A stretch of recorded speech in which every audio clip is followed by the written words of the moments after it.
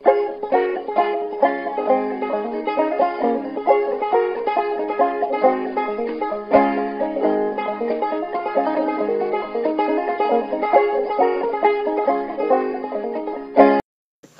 morning. Welcome back to the Possum Creek Radio Show.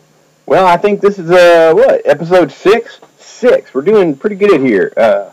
I cannot believe how much rain we've had. My neighbor, who has a functional rain gauge, he says that we've gotten about 11.5 inches or more. My rain gauge goes up to about 1.5 inches where it's got a crack in it and anything else runs out, which hasn't previously been a problem. So it's been just raining and raining and raining. I got a lot of photos here for you to look at that I took this morning on the farm. It is amazing how fast it greens up around here. Everything was brown and dry. Well, you'd have thought that this whole world was dead. But after about 4 days of good rain and soaking, everything's back green and just coming back up lush and strong. The goat's loving it. She gets out to graze, and she just thinks that, green grass is much superior to the brown, dried stuff. As do I. The pond is full to overflowing. I've never seen it at this level of capacity. Even last year when it filled up, it did not get to this height. And, that's just amazing to me. My gravity siphon system can work again when I need it. I don't need it right now. The ground is thoroughly soaked out in the garden. But it's nice that that's back and functional. I was sitting down by the pond last night, listening to all the frogs and critters and what go on and sing, and it occurs to me that our pond is no longer just a big hole in the ground.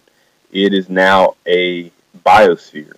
It's its own little ecosystem, and I like that. There's lots of stuff going in it, growing in it, and it's just quite happy. The rains seem to have come, and now we're getting out of them, which is, I guess, fine. It's got to dry up around here a little bit, or we can't get nothing done. It's mud. Our house and area is not really situated for heavy rains, and so there's just a lot of mud all over the place. Mud on the porch, mud in the house, mud on everybody's boots, mud outside, mud on the dogs, mud on the chickens. Mud, mud, mud.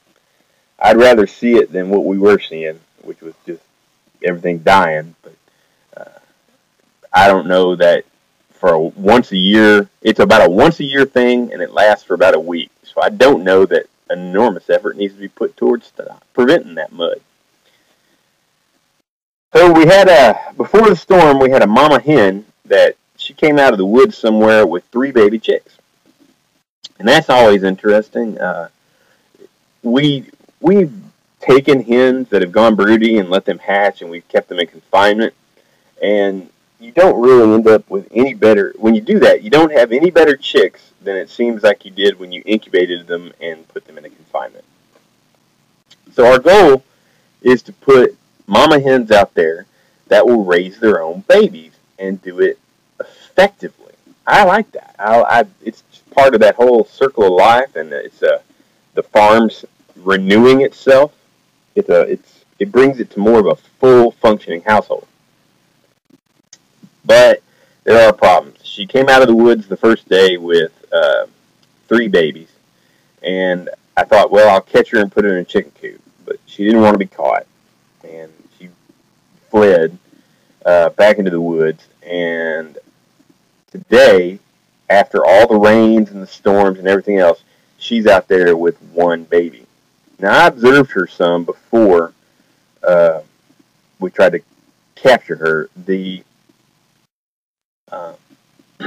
Some hens are a 5 chick hen. Some of them are a 2 chick hen. She's apparently a 1 chick hen, and they can only count so high, and they can only take care of so many babies. And it just seems like anything over that number is going to die. Not going to make it. And she went from 3 to 1 real quick.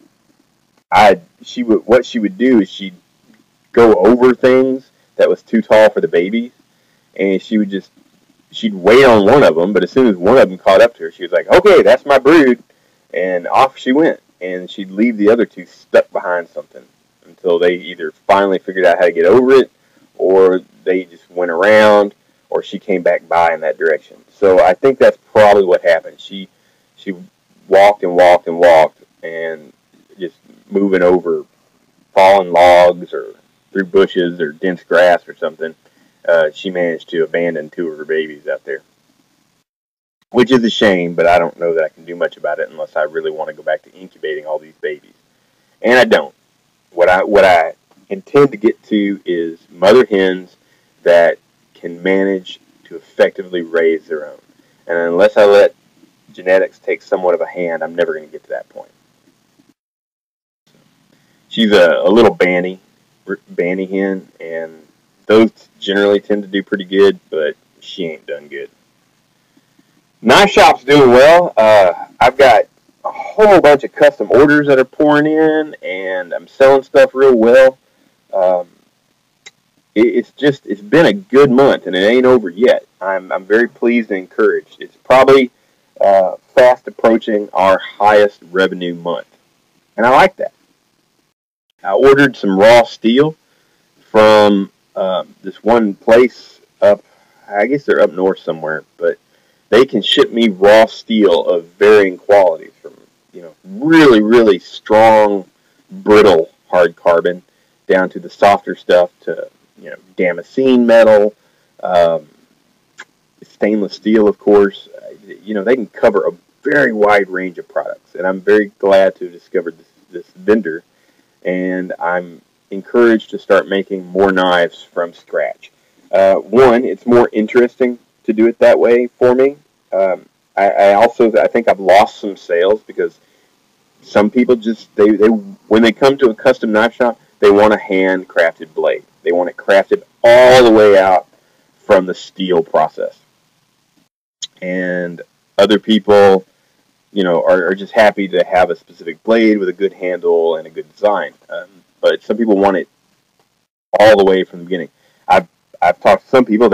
When they buy a handcrafted item, they expected that I went out and mined the iron ore, smelted it, made steel, came back, hand forged it, and then produced them a knife. And that knife needs to cost $50. So it's just not economically feasible.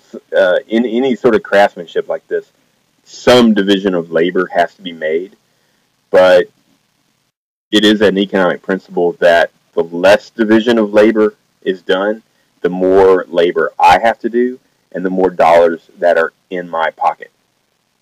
Because that's what you're effectively paying me for when I make you a knife. You're paying for my labor.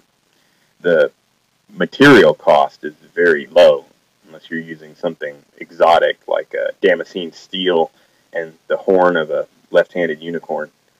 But the raw knife making is more interesting to me. I think it'll be more lucrative. Plus, this puts me in the goal of further toward the goal of being able to craft whatever I want. Basically, if I can see it in a picture, or you can draw it on a piece of paper, or I can imagine it, I can do it. And I'm very pleased with that. That is kind of where I've wanted to get to for a long time. And I've worked with various types of steels before and had good results. And so I'm very excited to get some of these really good specialty steels. That should be arriving this week. Things are good. Things are real good here. You're going to notice here in a minute, I've changed the format of some segments of the show. I'm not going to do it for every segment, but for some of the show, it'll be a sort of a video thing, and some of it will be the more radio, audio, picture format that you're more familiar with. Anyway, we're just going to mix and match as the whim takes us. I am nothing if not whimsical. So anyway, let's get on with the show. I got 2 segments for you today. It's going to be a little shorter show than it has been, but there's plenty to do around here now that the rain's broke, so I got to get to it. Y'all take care, and God bless.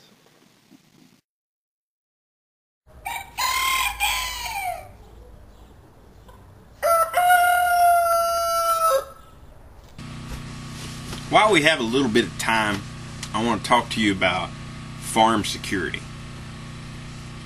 Now, a lot of you may think, I live out in the sticks, so why do I got to be concerned with farm security? Ain't nobody out here.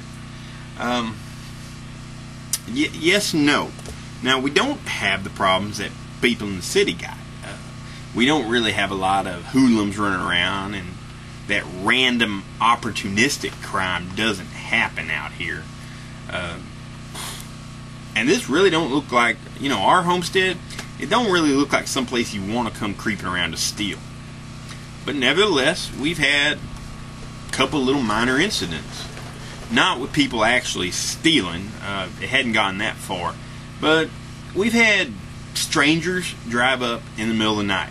In the year and a half, getting year and 3/4 now, I guess, we've had 2 times that I know of that a car pulled up in our driveway and stopped in front of the house and then hurried off. Both times I believe they hurried off because they saw me approaching with a shotgun. That will tend to make people hurry off. The security aspect I want to talk about is homes in the country. They generally determine thieves that really are doing it for a living. It ain't a hobby. It ain't just random. They know that a farm has tools that you can sell at a pawn shop. You might have scrap metal laying around. You might have guns. Guns are definitely in rural America a big seller, and pawn shops will take them. There's a lot of stuff on a homestead that people can steal. The trick is getting in and getting out with them. And generally they're going to try to break in and steal stuff when you ain't around because they don't want to get shot. Nobody wants to get shot. Burglars least of all. And around here they can get shot. They show up at night. That's just a scary thing because they know somebody's at home. They know somebody's got to be there. That ain't right or proper. So let's talk next about the 2 primary weapons I feel every homestead should be equipped for. Alright, let's talk a little bit of history first. If you've studied the Rhodesian War, country that used to be known as Rhodesia, is now known as Zimbabwe, you know that the farmers in the isolated homesteads, they were targeted first. They were the government's first victims. Criminals, rebels, whatever. They know that out on these farms are isolated people, and sometimes at night it hardly ever seems like anything could happen out here. It's just so still and quiet. But if something does happen, the police ain't getting here very fast, and they don't really care. If there's something happening here and the city, they may not show up here at all. So we have to be prepared to take care of ourselves. After all, isn't that one of the reasons that you want to homestead? That you want to take care of yourself? You want to take responsibility for your own food. You want to take responsibility for your own water, your own education, your children's education, children's upbringing. By homesteading, you're taking all these different elements out of control of society and bringing them back to you, the individual. You're bringing the power and the liberty to that individual. Security just has to be part of it. Now, I know a lot of homesteaders that say, I don't need all that. I got me a big dog. Alright, awesome. I'm not pitting the biggest dog in the world up against a man with a shotgun. I'm not going to do it. So, we stay armed. It's just a necessity. For almost everything, I prefer a rifle. If a predator is chasing the chickens, I go for a rifle. If I hear a strange noise at night outside, I go for the rifle. The rifle is my weapon of choice. I have a 30-30 lever action, several of them. It's because we have multiple shooters in this house, and we converted to cowboy logistics a while back, which means that you just pile out a pile of ammo on the table and everybody can grab what they need out of that. The rifle, I can reach out and touch somebody. I'm not a great shot, not among the best, but I can hit a target, man-sized target, 200, 300 yards. I've hit deer that far. Man's not that much different. So the rifle is my go-to gun. I've got also shotguns in case somehow they manage to get right up to the porch and they're coming in the house. I don't want to be fiddling around with a rifle at that point. I can just pull the shotgun down off the wall, point it in the general vicinity, and put some buckshot into somebody. Those are your two main guns. I know a lot of people like their pistols, and there's a fella used to be alive, Jeff Cooper, Colonel Jeff Cooper, and Colonel Jeff Cooper pretty much wrote the book on self-defense, and his take was the same as mine, in that a pistol is pretty much only good in fighting your way to your rifle. For most farm defensive situations, I'm not going to go for a pistol.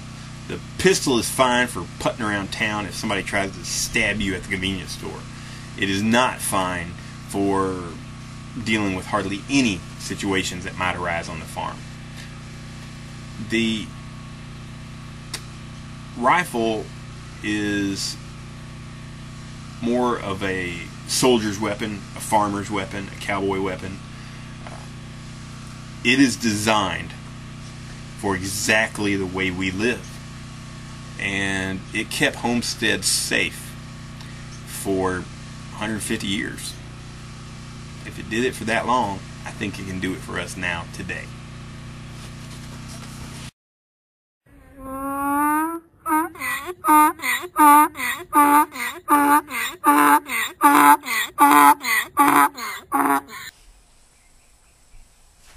It's been a week. I hope y'all have enjoyed as much as I have. Episode 6 is in the can. Covered a lot fewer topics today than I have in the past, but because of the rain, I'm stacked up on my work. The garden needs some tending. I've got a bunch of custom orders to fulfill, and my shop's getting replenished a little bit this week. So I got a lot to do this weekend and into next week. I hope that this past week has been as blessed for y'all as it has been for us. The pond's filling up, bank account's filling up. It's been a good one. It's been a good one. So I want y'all to have a good one. God bless, and y'all keep on being y'all. Thanks for the support. Back to work.